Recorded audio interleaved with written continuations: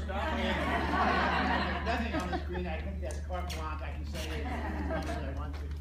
Really, I do enjoy being with you all tonight, and thank you all for caring enough to be here.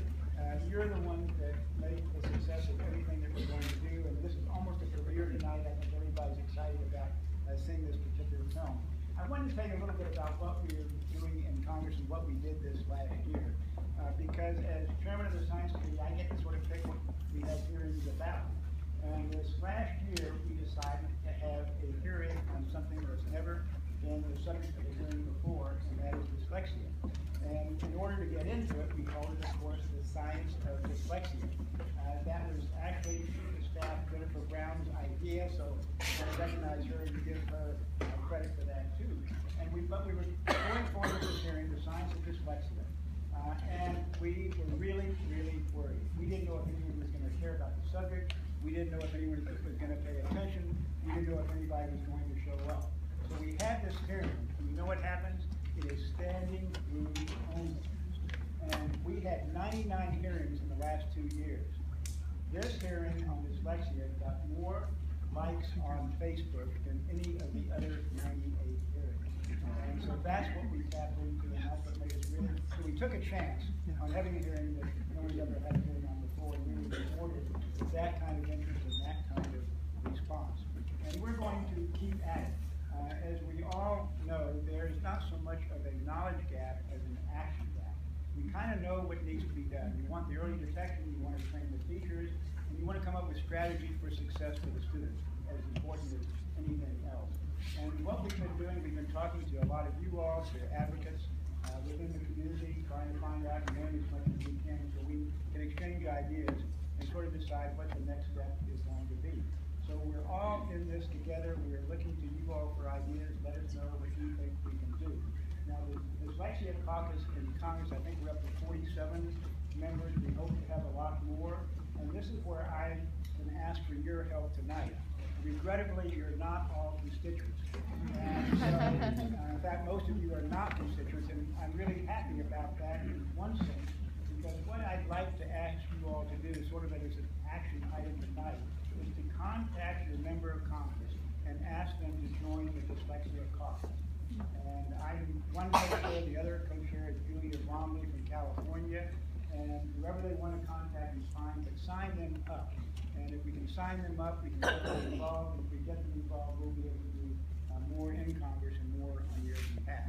And so, anyway, appreciate your help on that. There's lots to do, and I love seeing all the young people here tonight. Everything we do is for people who are between 3 and 4 feet tall. That's where I take most of them tonight. I mean, your heart goes out to them. These are bright kids. They're alert. They're very active oftentimes, and it's just nice to see so many here. And I've had so many of this age in my life, and some have been dyslexic. I have a niece who's dyslexic, for example, brother-in-law, and it's just fun to see what we can do as team members working together. And there is much to be done. As I say, more action than some kind of knowledge. I think we've got a lot of knowledge we can certainly build on that. And I've been traveling around my district. I've been in Austin to a couple of schools, and we'll continue to do that. And again, look for your idea. Now tonight, this is still green, or is that not? Yeah, but we're gonna do a workaround. I'm gonna talk to everybody about it. Okay. In that case, I'll start working 5 minutes before everyone walks in. A special thanks to Harvey, a really special thanks for putting this film together, for letting us come tonight and showing it. And I'm hoping this might be something we might be able to show in DC as well, the members, the staff members too. Now I'm going to brag on Harvey just for a second. We're all sort of a product of those who have gone before us. And it so happens that Harvey's grandfather was the Hubbell of the Hubbell Space Telescope. Actually, if I can, 60 more seconds or not? Okay, I've got to tell you about, to me, the most moving, the most inspirational photograph I've ever seen. And it was taken by the Harvey telescope. It was taken by the Hubbell telescope several years ago. The scientists running the Hubbell telescope decided to point at a dark speck of sky where nothing was thought to exist.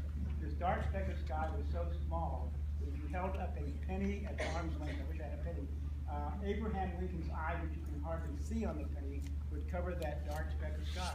Again, nothing was thought to exist, totally void, totally black, nothing there.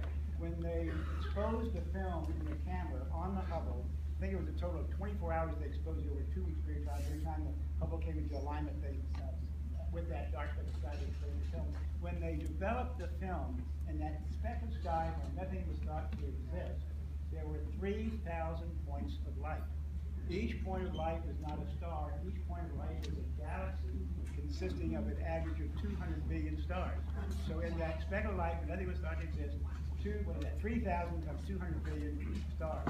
The point of that story, in part, other than that's why we explore and that's why we're happy for Harvey's grandfather to come up with the Hubbell Space Telescope, but the point of that is a little bit related to us.